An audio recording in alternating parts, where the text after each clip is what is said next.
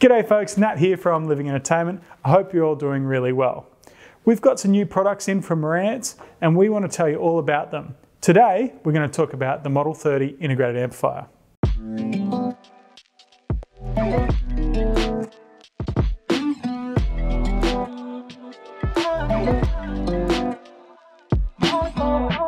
So what we're going to do today is listen to two different sources, one being the Marantz SACD 30N network player / SACD CD player, and the other being a clear audio performance DC turntable with the Essence MC or moving coil cartridge attached to it. We're also going to listen to three different speakers, so lots of variants here. The speakers are Wharfedale Evo 4.4 floor standards, the Monitor Audio Gold 200 floor standards, and lastly is the Bowers & Wilkins 702 S2 floor standing speakers. So lots of variants here. We should get a really good understanding of how this amplifier sounds with different sources and different speakers.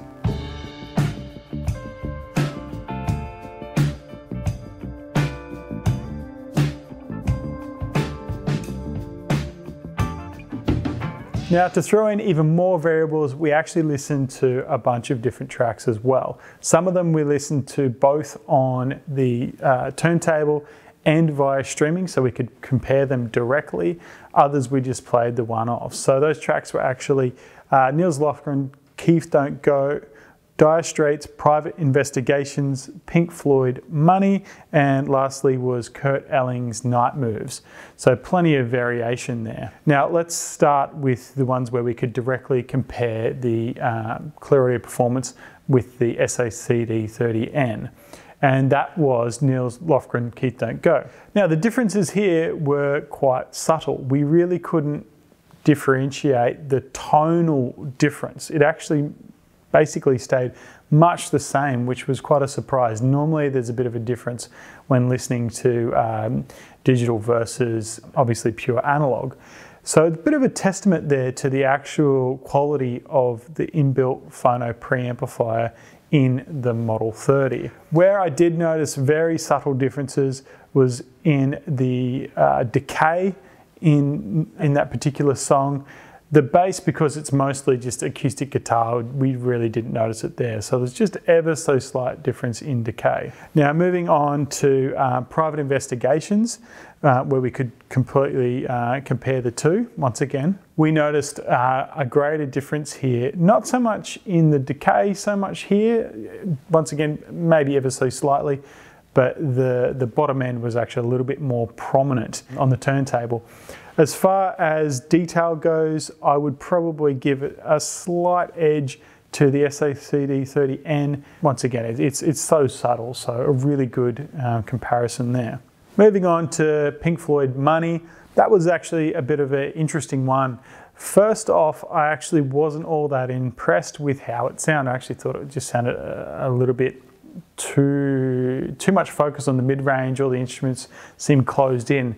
But after we swapped out one of the speakers, the Evo 4.4s, for the Bowers & Wilkins 602 S2s, everything cleared up. So clearly it wasn't the source there, and it obviously wasn't the amplifier either. It was just the combination of particular products wasn't quite working. So once we did put those 702s in there, it was beautifully articulated, and you got all that detail that you would expect from an SACD. And we can certainly double down that when we put it on the Gold 200s. It was much of the same sort of information there, albeit slightly more laid back. Lastly was Kurt Elling's Night Moves. Now this is a really laid back tune. There's not a lot going in it, but it is very well produced, so it does allow a lot of insight into the system that you're putting together. Now first off, we had it on the Evo 4.4s. I wasn't overly impressed with that pairing. It just, once again, sounded all a bit squashed in. Once we went to the 702 S2s though, it really pulled it apart, and some of that laid back sort of non-engaging sound become engaging. It was really nice, and I think this pairing of the Marantz with the Bowers would really suit sort of chilled out folky style music. If you like music with lots of space between the instruments, that would be a fantastic combination. I then moved on to the Monitor Audio Gold 200s. Once again, plenty of insight into the instruments here, but not quite as engaging as the Bowers & Wilkins, but still very nice indeed. Just a little tiny bit more laid back. It is a loungy song after all, so maybe that was more of the intention of the artist to have more of that laid back. But nonetheless, I think the Bowers won me over for that particular song. Based on my listening experience, I think the Model 30 is a little bit different to traditional Marantz products. It does have a little bit more of a detail-oriented presentation. However, what it has maintained is that beautiful mid-range presence that Marantz is well known for. Now, as far as pairings go, I think the Gold 200 would have to be the best all-rounder here and probably suitable for the vast majority of genres. Whereas the Bowers & Wilkins 702s were definitely the most engaging. So, you know, pick your battle there. Overall, I think I would choose the Gold 200s, but there's something really alluring about the Bowers & Wilkins that I can't quite, you know, let go of. So I'll leave it up to you and the style of music that you like. If you like the space between the instruments, you like detail orientation, yeah, the Bowers is got to be it. But if you like me and you listen to lots of different styles of music, maybe the Golds could be the choice for you.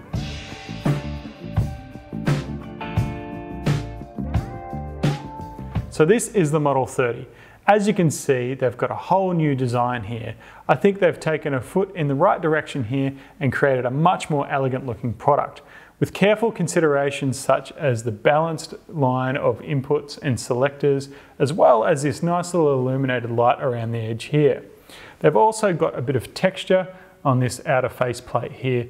Overall, I just think this is basically a much more mature product, and I think it fits today's consumer much more. Now, what remains is this beautiful little Marantz porthole at the front. I think it's iconic to the brand, and I'm so glad that they've left it in place. Now, onto the specifications, inputs and outputs. Firstly, we all want to hear about the power, and I understand that, and you won't be disappointed here. Marantz has 100 watts at 8 ohms, doubling down to 200 watts at 4 ohms. So it's really nice that they actually got that much power on hand. Now, as far as the weight, I believe the unit's 14.7 kilograms, so certainly not a lightweight product. When it comes to the inputs and outputs, this is actually a full analog product, all analog, which is great. And the reason why they've done that, obviously, is because they have this new product called the SA30N, which you've heard me talk about, but all the inputs, digital, streaming, everything is in that product. And by keeping it into a separate box, it allows this one to live on without any changes and just be a pure analog amplifier.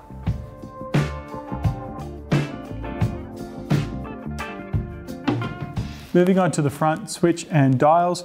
Firstly, here is the power button.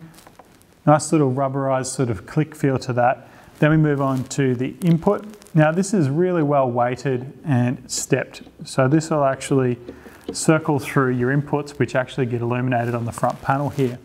Moving on to the phono preamplifier selector. This will actually allow you to select moving magnet and moving coil. Now, if selecting the moving magnet, Marantz don't actually specify what the specifics are here, but one can only assume it's 47-100. Moving on to the moving coil, it does allow you to select low, mid, or high. Now, if you've got a different moving coil cartridge, chances are this amplifier will be able to cater for it, with the low setting going to 33, the mid 100, and the high being 390, so certainly plenty of versatility there. Something common in Marantz products is tone controls, and there's certainly no exception here. We have the bass dial along with the treble, and then lastly, balance.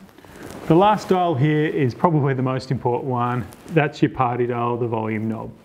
And to the very far is the headphone jack with the onboard dedicated headphone amplifier. Now around the back we have the inputs and outputs.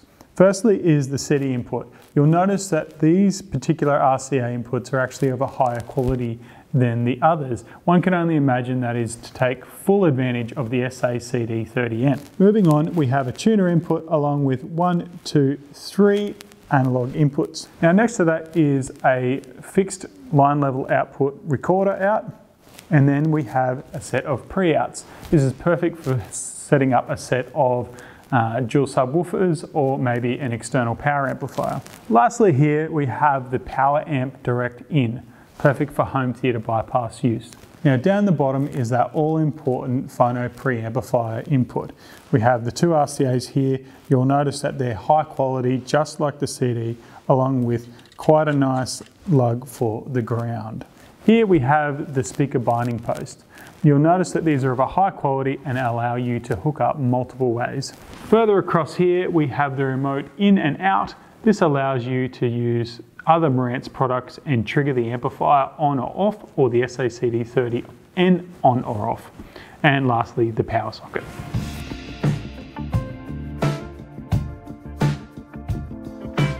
So who is this amplifier for? Well, it fits a bunch of different categories, and really it's pretty hard to nail down exactly who it's for.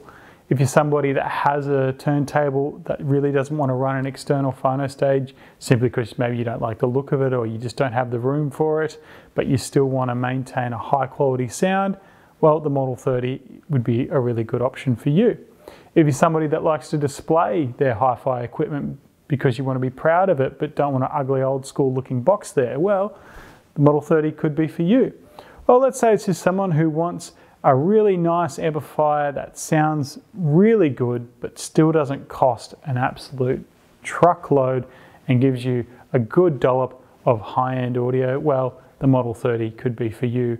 Overall, I think this fits the bill for a lot of people, and you might be guessing that by the way that I'm speaking now. Now, if you did want more functionality, you certainly could add in the matching SACD 30N.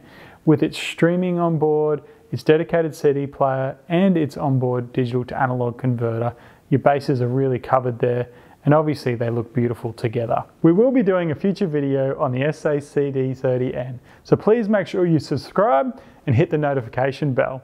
If you'd like to know anything more about the Model 30, please feel free to get in contact with us. You can do that by visiting www.lenc.com.au and hitting the message us button. Or you can give us a call or simply comment below. Thanks so much for watching. Bye for now.